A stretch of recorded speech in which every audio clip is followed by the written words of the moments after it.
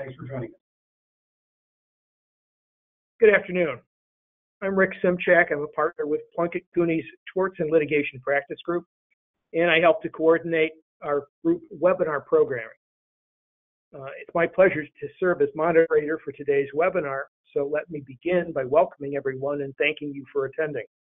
We all know how busy everyone is, so we really appreciate that you've set aside an hour to join us for today's session. Before we get started, I'd like to take just a few minutes to provide you with some background about the law firm. For those of you who don't know, Plunkett Cooney is based in Southeast Michigan and is one of the Midwest's oldest and largest law firms, approximately 130 attorneys and 9 offices throughout Michigan, as well as offices in Chicago, Columbus, Ohio, and Indianapolis.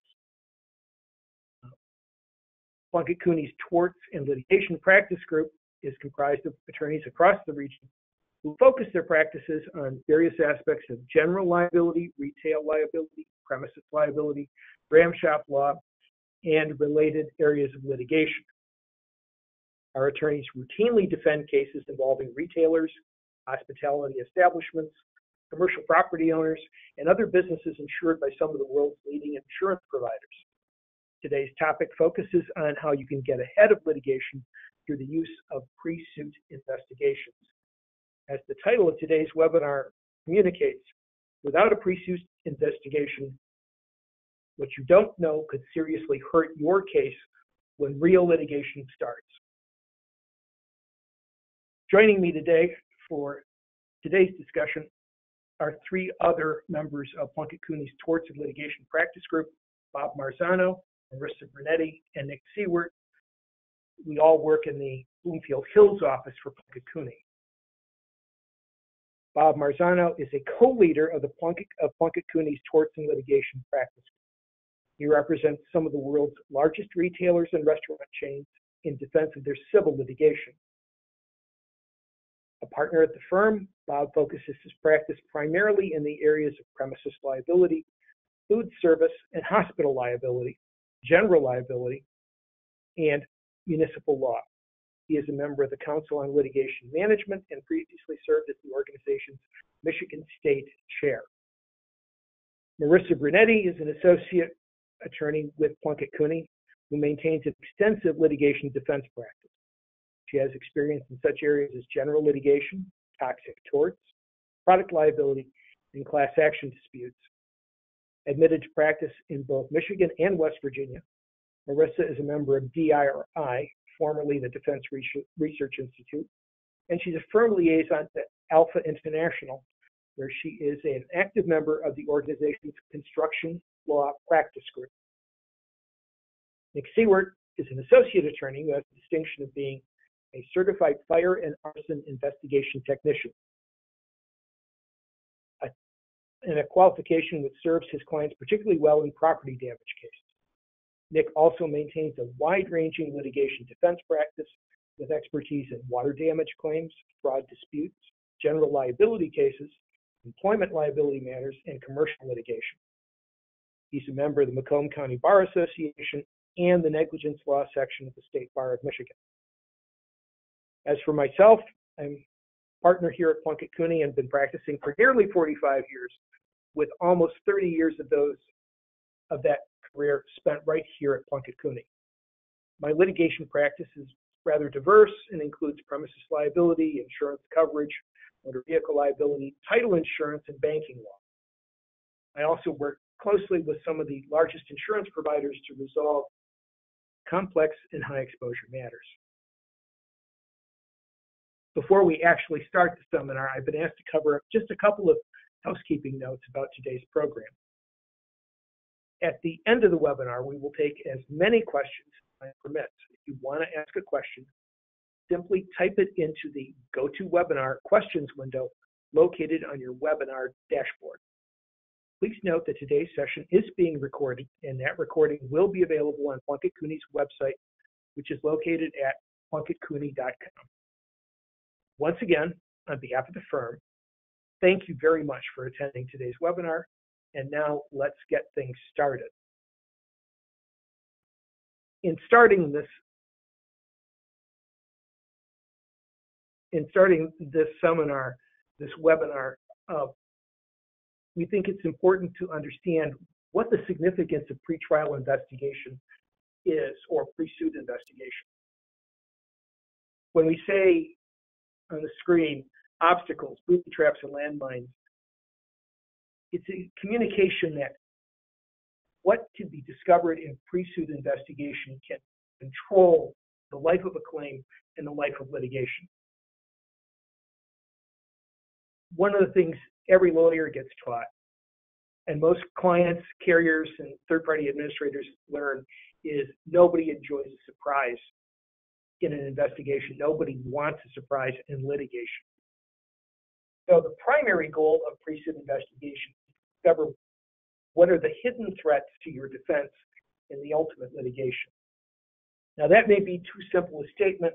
We might also want to preserve evidence or see the advantages in our defense in our case.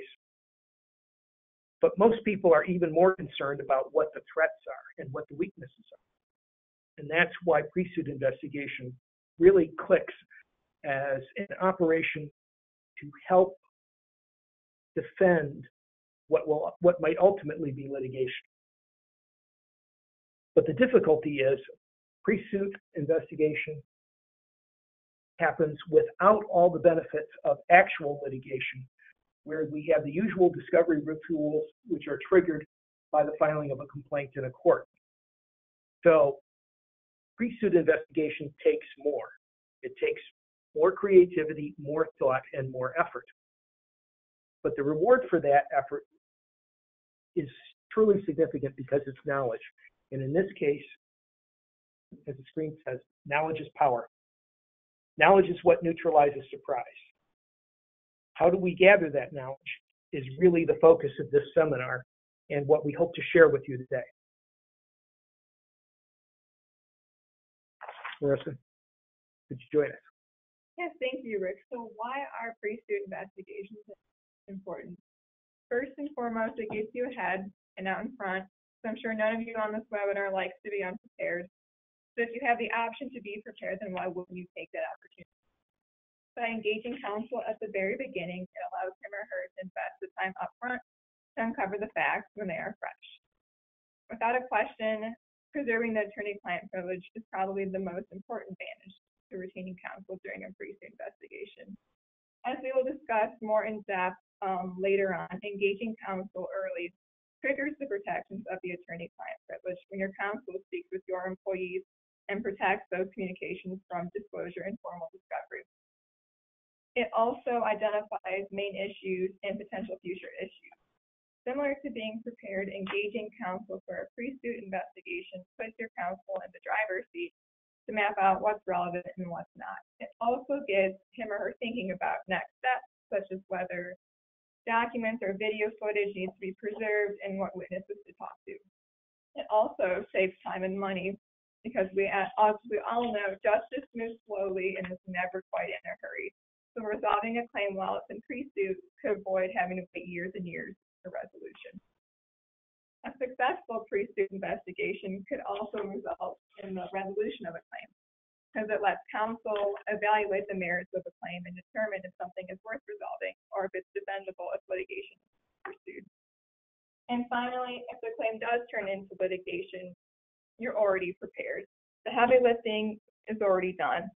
Although not pre-suit, I have 3 cases at a previous firm where we were brought into the cases late, but we did the heavy lifting, uncovered relevant facts, talked to the eyewitnesses, looked through all the documents, and that, based on our evaluation, we actually approached plaintiff's counsel and asked them for a voluntary dismissal because based on our investigation and evaluation, there was no way they could prove their claims against our client.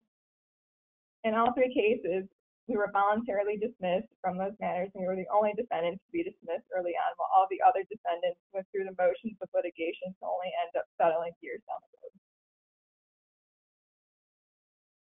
And what are the components of a pre-suit investigation? Well, great question. Some of the most basic components of pre-suit investigation are things that we already know. They're identification of facts, documents, the who, what, where, when, of any type of accident. Right? However, having outside counsel ask those questions, the what, the where, the when, covers those answers with a veil of privilege. Additionally, outside counsel has the ability to bring in expert witnesses early, identifying and retaining those as quickly as possible in order to prevent loss of critical evidence and or documents that need later in the involvement of an attorney early also helps us coordinate and lead your team in a cohesive business strategy to prevent any possible claim that gets filed. Having a united and consistent legal strategy disincentivizes plaintiff counsels filing weaker cases.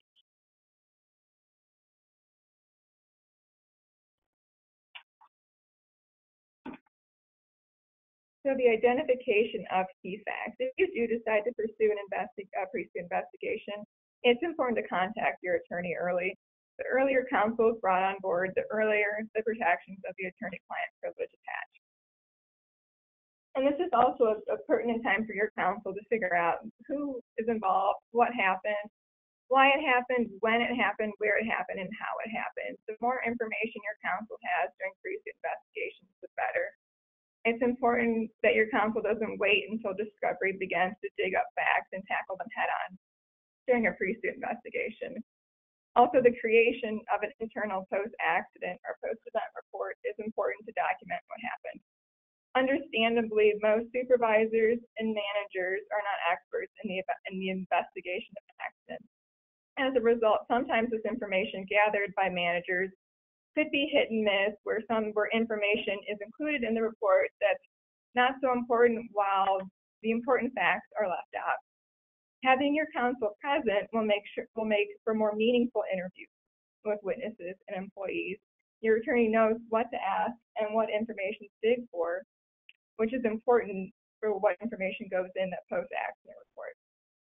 Also, if possible, a designated person should be in charge of leading the internal investigation and preparing the report. This person can work with your counsel in arranging employee interviews, and having the report prepared by one person ensures that the report is consistent and it's not a piecemeal effort by multiple people. Also, when creating these reports, be wary to avoid providing an opinion about how an accident occurred or who was to blame. We would rather have our experts provide an opinion about how the accident occurred. Thus, having counsel present during these interviews can help ensure that the correct questions are asked and the important information is obtained.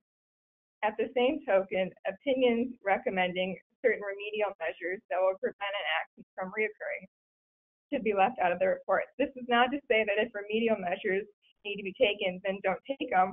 What we want to avoid is a report that contains a witness statement from someone that's not qualified or knowledgeable about whether something was safe and that maybe it should be replaced or something to that effect.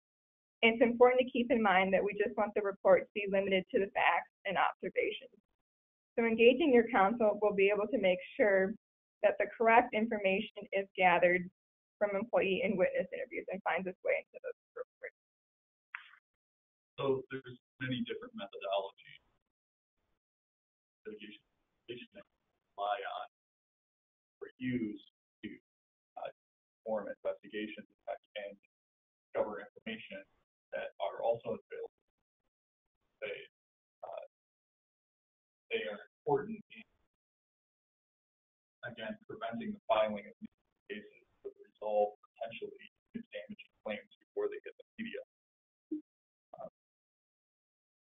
According to the initial statements from claimants, lock in their version of events and force them to remaining consistent regardless of how fantastical the public records and self-representation quickly identify plaintiffs or potential relationships known fraudsters.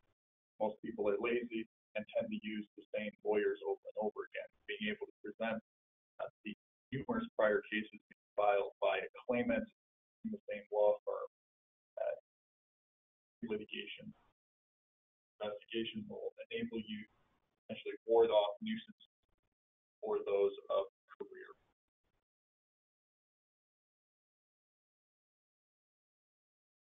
But how do we identify those key documents and items? Identification of key documents and things. As you know, what documents are relevant will vary from case to case. But some with photographs, like the testimony of witnesses, which will be discussed below, photographs bring life to an incident. It's important that if internal photographs are taken, to take photographs that preserve and illustrate facts and explain how an accident took place. For example, if equipment such as a ladder is involved, photographs should be taken to illustrate their condition at the time of the accident and the location at the time of the accident. Having counsel at the scene shortly after an incident has occurred is beneficial to determine what should be photographed. Also, having an expert present with your attorney is valuable because the expert will know exactly what he or she is looking for and what photographs they should be taking. In regards to video, if there is a surveillance camera that captures the incident, it is important to preserve that footage. The last thing we want to happen is to lose critical video footage of an incident. Your attorney will be there to make sure that the video footage, if any, is preserved. As far as tangible evidence, a picture may be worth 1,000 words, but tangible evidence can be worth 1,000,000. Like I said previously, some accidents involve equipment such as a ladder, and all too often, equipment involved in incidents are either repaired and returned to service or they're thrown out. So if a piece of equipment is involved in an incident, it's a good idea for a designated individual to take possession of the equipment or to photograph it and note any information to specifically identify it if you need to find it somewhere down the road. Understandably, not all tangible evidence can be preserved, but if it can, it's probably a good idea to do so. Preservation and electronically stored information. I'm sure this is everybody's favorite topic, but there's a duty to preserve any relevant information which arises when a party reasonably anticipates litigation. What does that mean? In general, a reasonable anticipation of litigation arises when a party knows there's a credible threat that it will become involved in litigation. So by retaining counsel early, your counsel will be able to assess the scope of your ESI and how it's stored. The sooner your counsel can get a handle on the amount of data that may be subject to formal discovery down the road, the better we are able to prepare. Also, the early identification of ESI helps avoid the pressures of a 28-day or 30-day time frame for responding to formal discovery if the claim returns into litigation. It's also a good idea to alert IT to know to preserve electronic information related to the claim and to get your counsel speaking with IT to see how your information is stored and what your data retention policy is. Also, a pro tip is to send a copy of your post-event or post-action report to your insurance carrier just to ensure preservation and that for some reason this report is not lost down the road. I don't think your insurance carrier is going to be upset that you send them this report for safekeeping.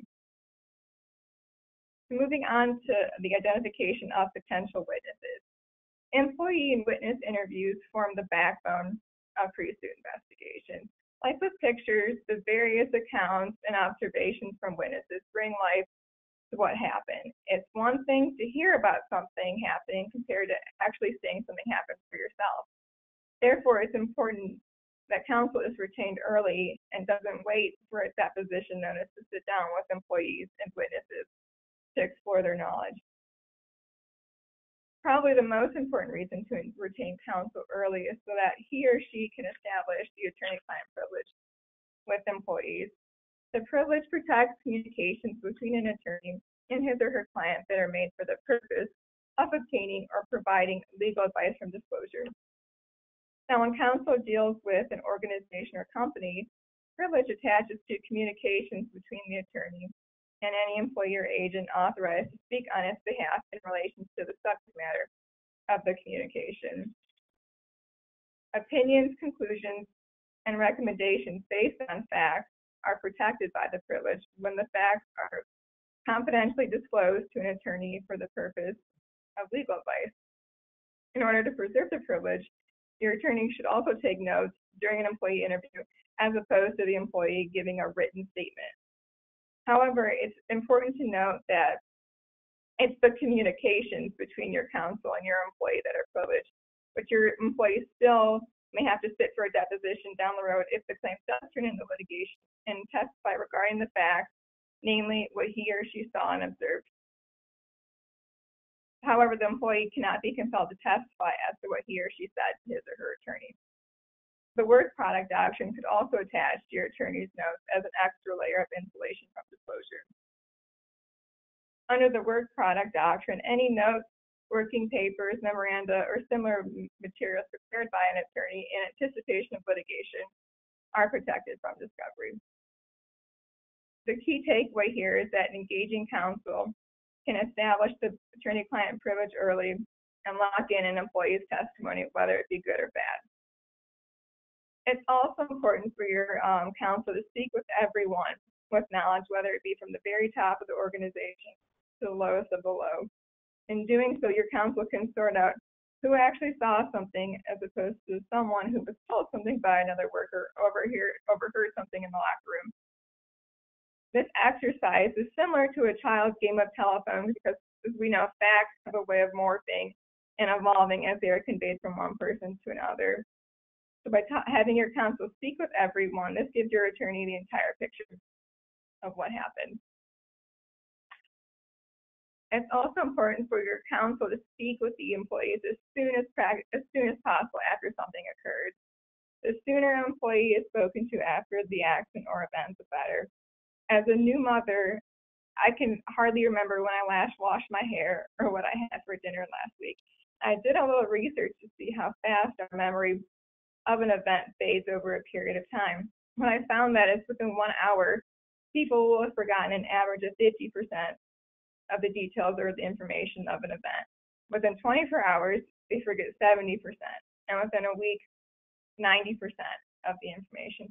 So it's imperative that your counsel speaks with folks immediately after an event or an accident to help ensure that your counsel is getting the most accurate account of what happened.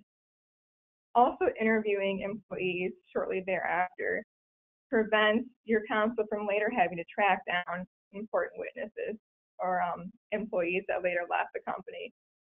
Nobody likes talking to a lawyer as is, let alone someone that's left the company and is years removed from an incident. So the sooner that your counsel speaks with everybody, the better. It's also important to keep in mind that the attorney-client privilege more than likely will not apply to interviews with former employees once they've left the company. So there's a case in Michigan that I found that states that counsel's communications with a former employee of the client corporation generally should be treated no differently from communications with any other third-party fact witness. But there are exceptions, namely that privileged communications that occur during the period of employment don't lose the protection when their client or when the employee eventually leaves the corporation. So it's important that your counsel is retained early and speaks with everyone that has knowledge of an incident, so your counsel isn't worried about having to track down these former employees. It also leads to the discovery of other facts and documents and witnesses because not every witness remembers the same details as the next witness. I had a boating accident case last year where we had 6 eyewitnesses, but my client was only able to give me 2 of those names. And after speaking with one of the witnesses, I was able to find 2 other witnesses until I found a total of 6. Witnesses are essentially the puzzle pieces that form an entire picture of an event. Therefore, it's important to get everyone's perspective of an event, to have your counsel engaged early on in order to do that. Early witness interviews also help uncover which witnesses are your friends and will ultimately help your case.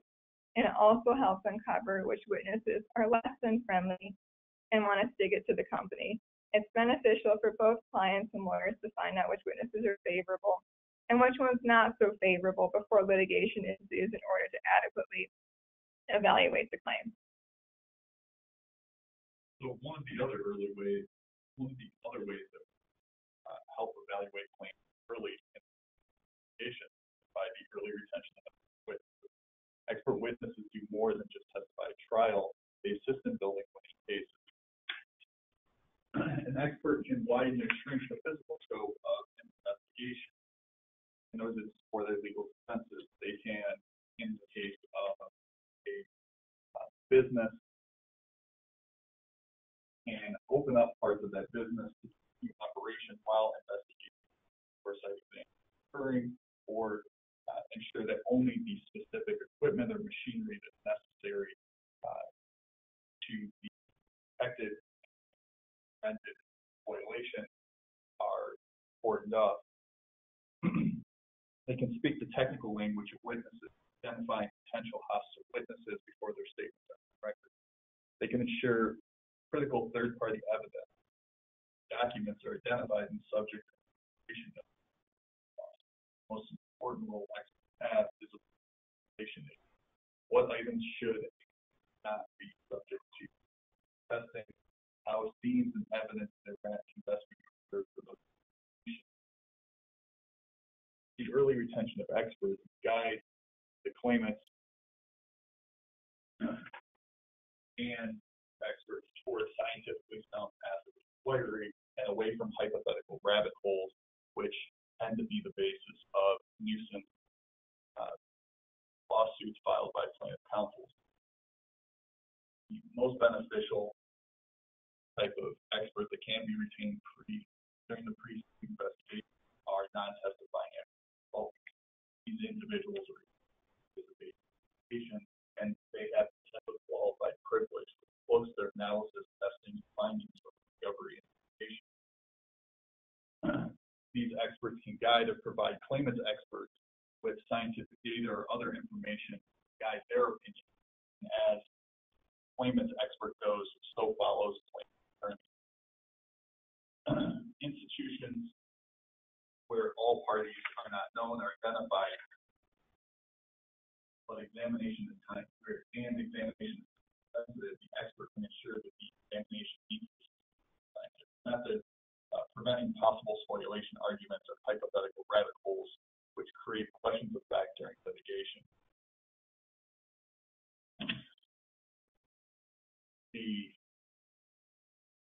dovetails perfectly into the preservation of evidence and the avoiding of spoliation of evidence. Well, good morning.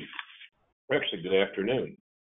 My name is Bob Marzano. I've been practicing for 27 years, and I can tell you that the topics that we're going to talk about in the next few minutes probably are the most important part of any litigation that I've handled, and it's imperative that these are handled properly. More cases have been compromised based upon lack of evidence or spoliation of evidence.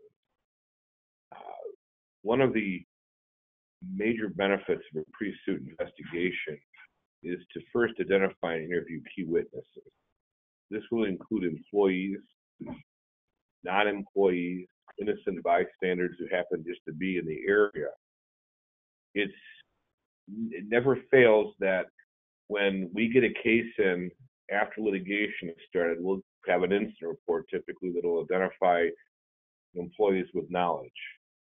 And when you talk with those employees, you'll find out, well, boy, there's 3 other people that aren't on this list that actually have more knowledge than the people on the list. It is important to identify who these folks are at the very beginning. Oftentimes, Michigan has a 3-year statute of limitations on premises liability negligence cases. Unfortunately, employees move from place to place. They die. All kinds of interesting stuff happens. If we can get a hold of who these people are immediately after the occurrence of an accident, we can not only get their employment information, but also their personal contact information, such as emails, addresses, and cell phones, which typically do not change over time. Oftentimes, when I have asked a company, I need to speak with so-and-so, and I've been told we're no longer employed with the company, it's okay, I need their last known address, telephone number, and email. Well, we don't have the email or a telephone number, but here's the address. And this person's moved 6 times. I've got a case pending right now where the key witness, the only person who has knowledge that could support our defense, cannot be found. And this person left shortly after the lawsuit was filed, before we could even get in contact with the person. Had this person been interviewed early on, most likely we'd be able to locate this individual. Now, as far as interviews that are conducted by investigators, or surveillance companies. In Michigan, if you were a licensed private investigator, there is a arguable privilege that exists, similar to the attorney-client privilege. Well, there's a statutory privilege that exists, but judges and other attorneys, very few people know about this, and it is a much stronger privilege to argue attorney-client privilege than it is to argue licensed private investigator client privilege. I've seen recorded statements taken of employees and other witnesses throughout my career, and oftentimes, apart from getting the name, the address of the person, the very brief description of what happened, and the claim damages, there's really very little information contained that's helpful. Knowing how to direct a witness, direct the questions that are being asked, are very important. And again, which dovetails into my next point, is that a witness's recollection of the events are much better immediately after the incident. Still fresh in the witness's mind. Time doesn't help. Time doesn't decay all the different things that witness may recall and some of the minute details that have occurred. Another reason why pre-suit investigations are important is it allows us to collect reports and statements prepared regarding the incident. Many times, these statements that are prepared by employees or even managers are incomplete. It never fails that the most important information on the report is missing. Plaintiff attorneys love to focus in on, well, you've got all these different blanks to fill in here. Why didn't you fill this blank in? What does that mean? And you have to somehow explain that. It doesn't look good before a jury either. Also, you can assist in the preparation of these reports and statements too. Most of the employees that fill this stuff out are not what I would call sophisticated litigants.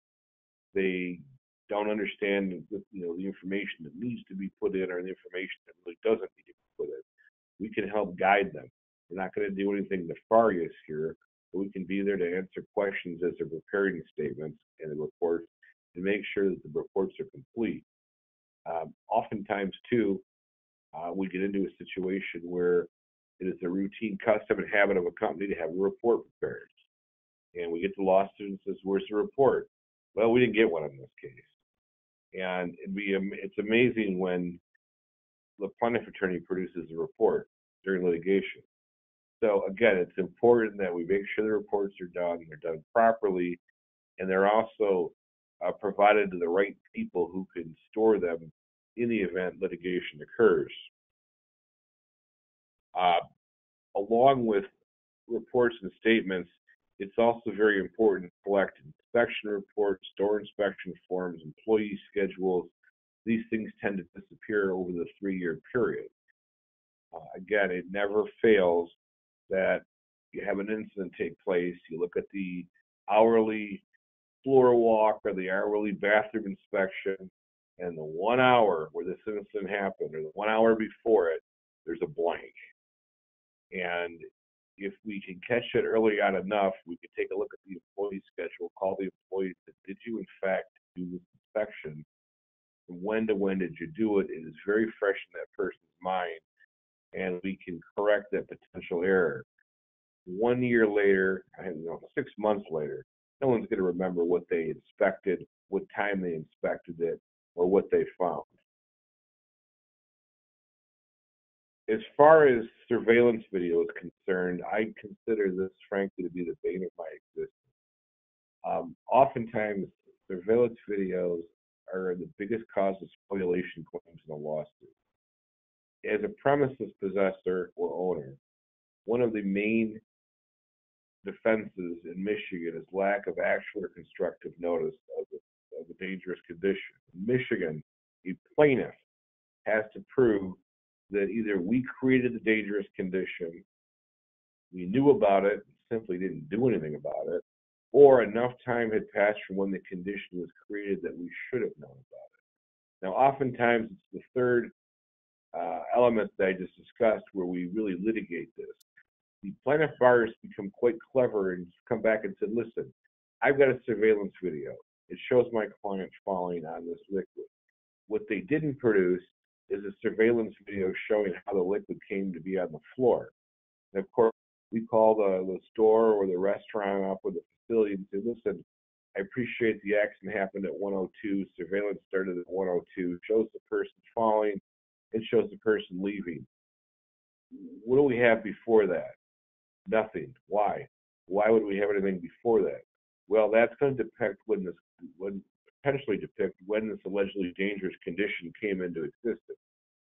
Judges typically will deny a motion for summary judgment, saying, listen, you had the ability to preserve this evidence, show when this condition could have been created, you didn't do it, and even if I'm not going to really hold you at fault for it, I'm not going to penalize the plaintiff by dismissing the case. We need all that surveillance. If we're involved early, depending on the severity of the accident, we can review the entire day's worth of surveillance. Another important part of collecting surveillance, other than just the incident happening, is what about the claimant that's in the store for an hour before the incident happened, where the person's having trouble walking, or you catch the person drinking something and it looks awful suspicious what they're putting in their mouth. But what about after the incident?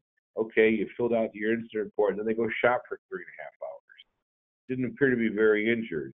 Again, a pre and post, you never know what you're going to find. And oftentimes, we're not going to know who this claimant is right away.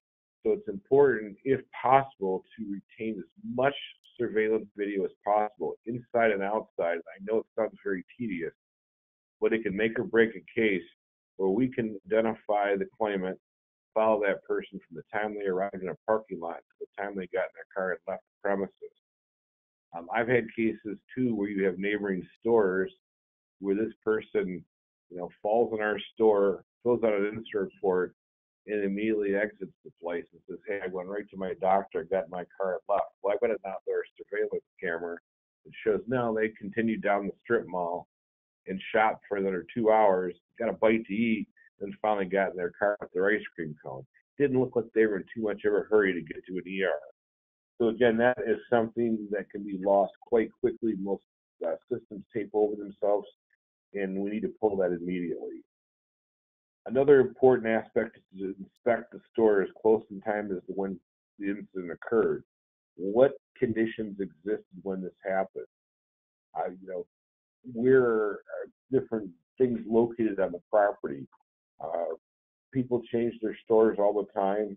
The restaurants rearrange all the time. Things are added, things are taken out. The quicker we can see what this looks like, the better we can visualize, document, and photograph exactly what it is that the scene looked like at the time of the incident. With respect to photographs, we also, too, again, we want to see photographs as close as possible to when the incident happened. Typically, photographs are your main exhibit in a slip and fall case, or some type of claim that something happened on a premises. I've had more clients, employees tell me, I said, where's the photographs that were taken after the incident? Well, we didn't take one. Why? Well, there's nothing to show. Okay, well, that's our whole defense. So it would have been nice to have a photograph of the area and said, look, there's nothing there.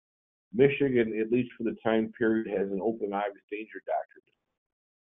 The law says if an average person with ordinary intelligence would be able to discover a dangerous condition and avoid it, there's no duty to warn or maintain. Pretty good defense. There's nothing better than having as exhibit to your motion for summary judgment the allegedly dangerous condition. I literally had a case one time where the judge said, listen, I'm in a hurry today. Mr. Marzano, exhibit B, is that what the condition looked like at the time of the incident? Yes. When was the photograph taken? It was taken within 2 minutes of the fall. Great. Plaintiff's counsel, do you agree? Yes. Open and obvious, case dismissed. I never had to say a word. When they say a picture is worth 1,000 words, well, it is. Judges typically, I don't want to say they're lazy, but they're overtaxed perhaps, but they don't like surveillance videos. They don't want to watch surveillance videos and try to figure out what's going on. They love photographs. They can look at them quickly, say, I see what it is, and move from there. Bob, one thing that this is one part of the pre-suit investigation where the client's involvement is really important because they're going to be there within a couple minutes. This is where it becomes a joint effort, right? Correct. And I can't tell you how many times I've asked somebody, did you take any photographs? Because I've got 2. Is there any more? This is a year later. Yeah, I took them on my iPhone. How many did you take? I don't know. It might have been more than 2, but these are the 2 I gave the store. Where's your iPhone? I don't have it anymore, or I've lost it, or my pictures have been erased. We've got a spoliation problem.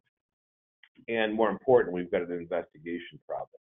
Within a few days of an incident or a few weeks, we can get to that employee and say, listen, I need to download that phone, at least as far as these photographs are concerned. That way, we can represent this is everything.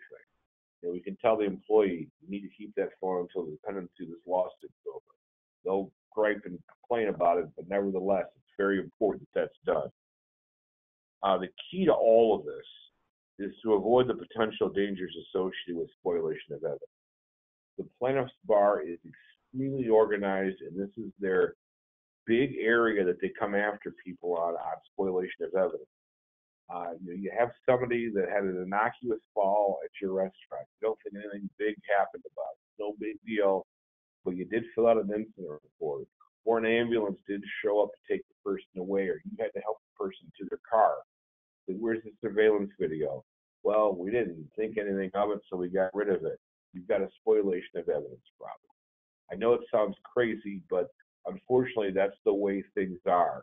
Oftentimes, plaintiffs tend to get to their attorneys before defense attorneys are retained. The plaintiff attorney will immediately send a letter to the company saying, I represent so-and-so. Preserve any and all evidence you have, photographic, video, or anything regarding this incident. I will see these letters. I'll talk to my client and say, look, you got this letter. Yep, did you do this? Well, no, I don't know who this person is, or this person can't tell me what to do. Great. You were put on notice of a claim, and now we don't have that evidence. We're going to have a spoliation problem. And again, you're not going to win a summary judgment with a spoliation problem out there. You're going to get a jury instruction regarding a potential negative inference to the jury, and it's just not a problem we need to have.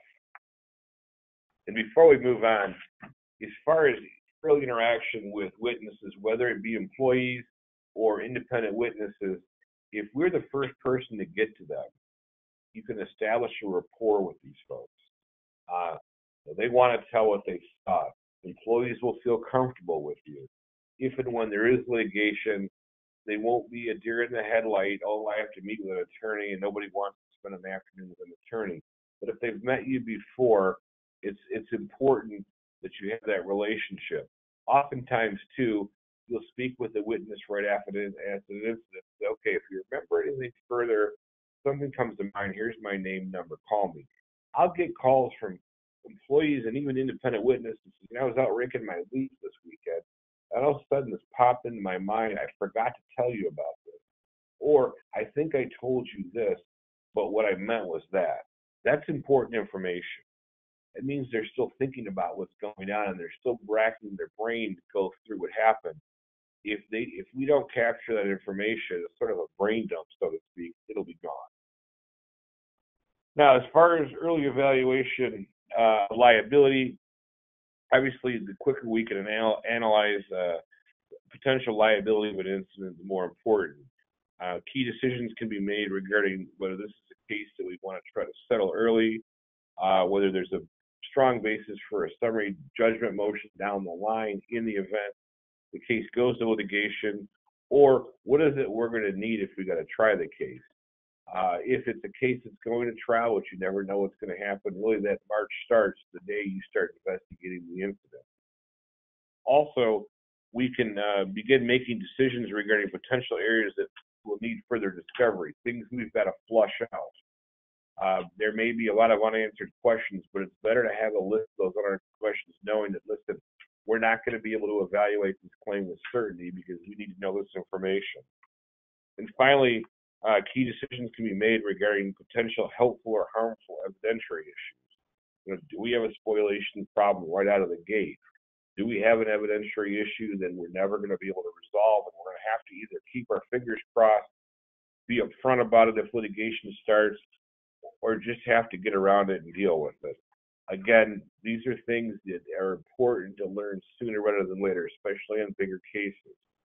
Oftentimes, what we find out in these pre-suit investigations are that liability is very favorable to the defendant, but the damages are extremely favorable to the plaintiff. Typically, why we do pre-suit investigations in the bigger cases is imperative that we keep the plaintiff from crossing the liability bridge over to damage line. And in order to do that, we really got to hammer in that liability, solidify our evidence and our defenses, and be proactive and be ready to handle any claim that comes forward. We don't want to do this in a reactive way. Finally, one of the key issues of a pre-suit investigation that really is helpful is identifying other potential sources of spreading the wealth, so to speak. We can identify potential third parties that could be involved in the incident, whether it be a vendor, a subcontractor, another customer. Who else possibly might be at fault for this incident? We can also look for express sources of express contractual indemnification. Do we have contracts with the vendors?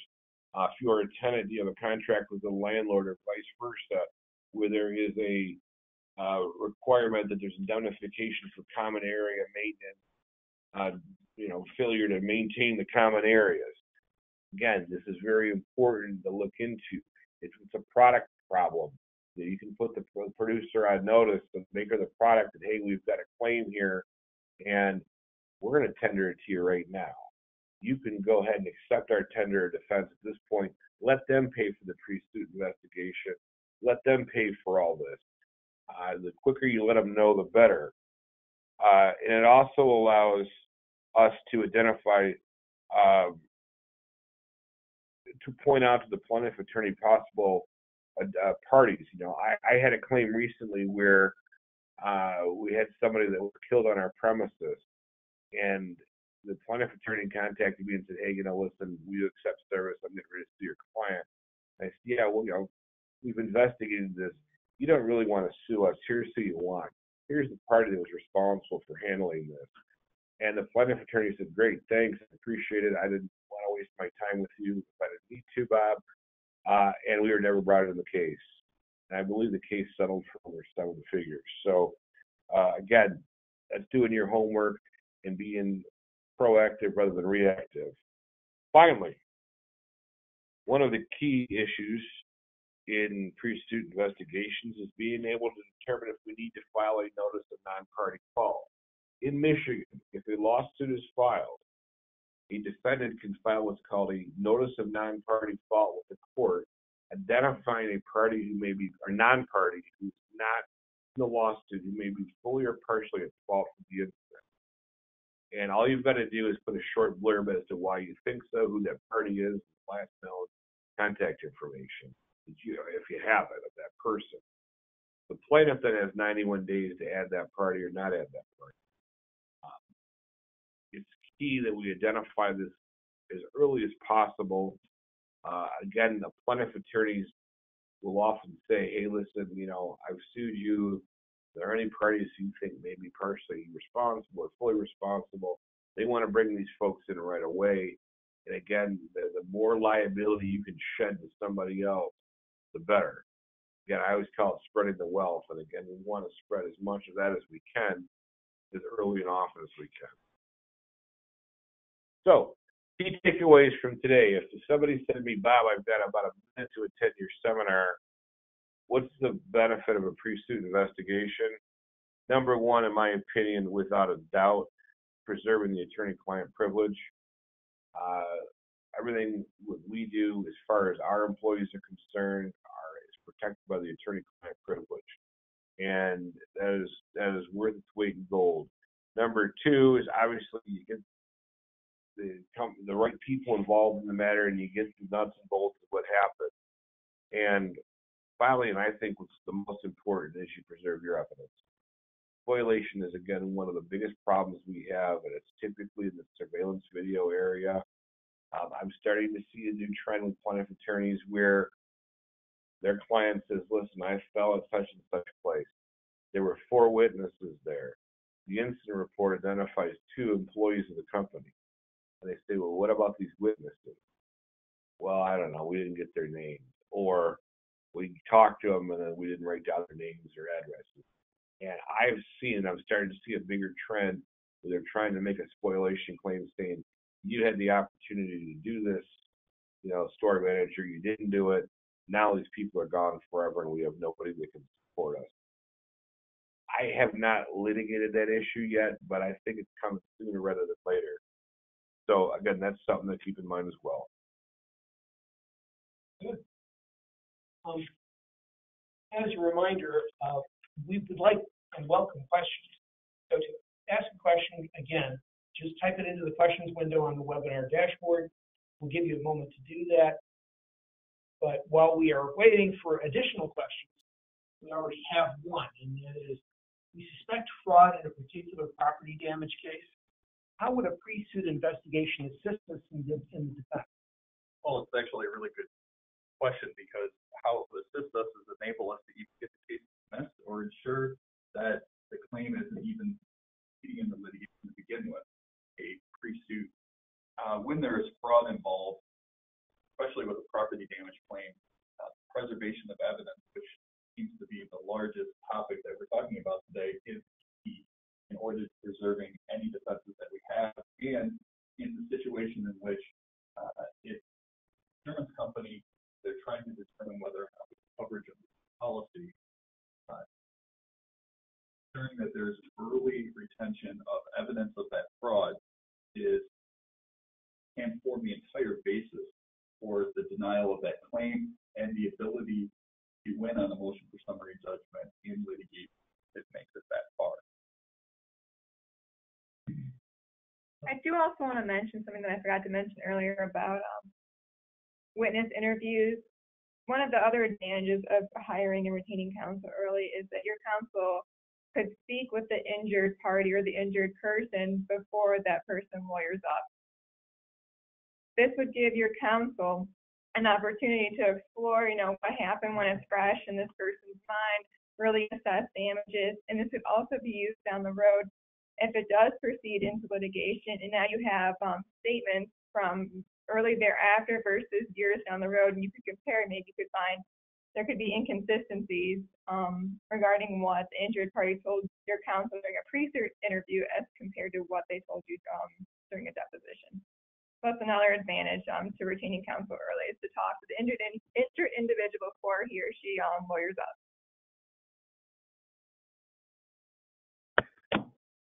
Very good. Question that just came in. At what point during the pre-suit investigation should an expert be engaged?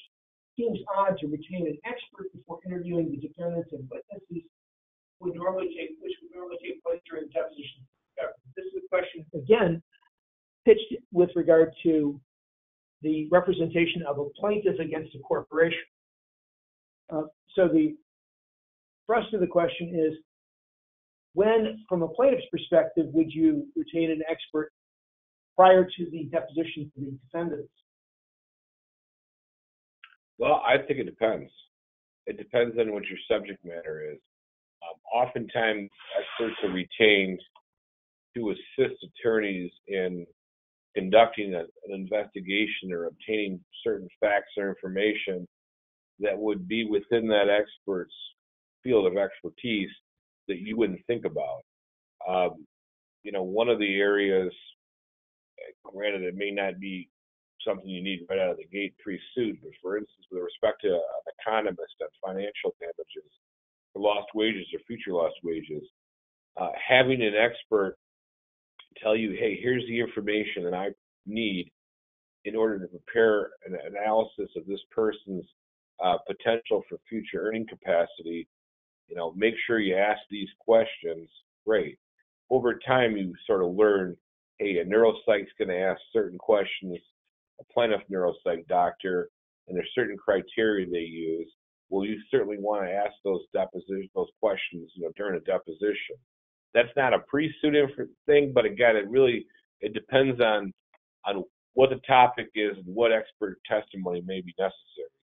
I think Bob makes some great points, and as it concerns to our topic of pre-suit investigations, getting an expert involved from the very beginning when we are actually showing up on site is also beneficial because the expert speaks the technical language of the individuals that we're interacting with, the people that we're taking from, that we're asking questions of, especially in situations involving technology, machinery, or other equipment where there could be multiple different organizations that contributed to the manufacture of that device or piece of equipment, or it is highly specialized.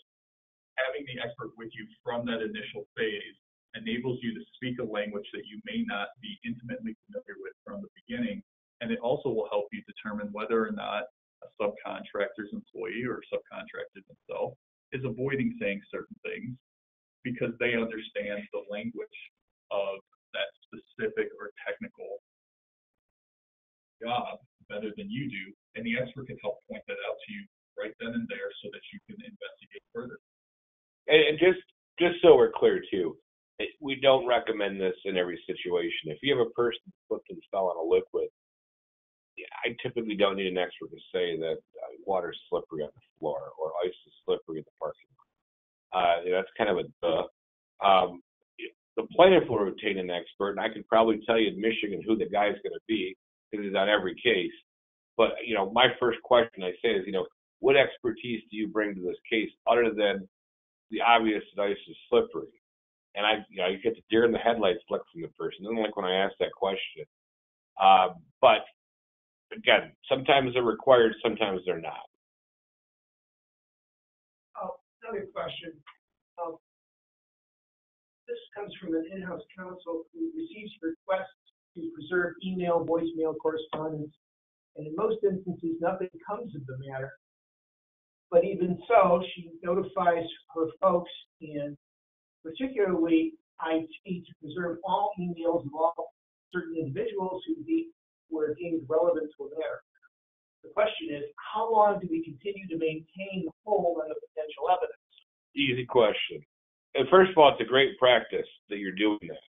It's amazing how often it's not done. If it's a negligence claim, 3 years from the date of the incident. And if it's a contract claim, 6 6 years. So, and those are the minimums, but they're the amounts and are the maximums. But the idea is to go ahead, do that preservation. It may not work for 8 cases, but the 2 cases out of 10 where it becomes important, it will be invaluable. And the reason we're giving 3 years and 6 years is statute of limitation.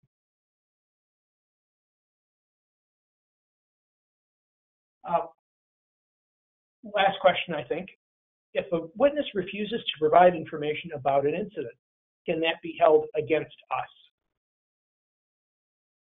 Well, it depends on who the witness is.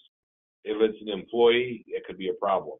If it's an independent witness, no. We can't, unless a lawsuit has been filed, we don't have any subpoena power to compel that person to appear at a deposition.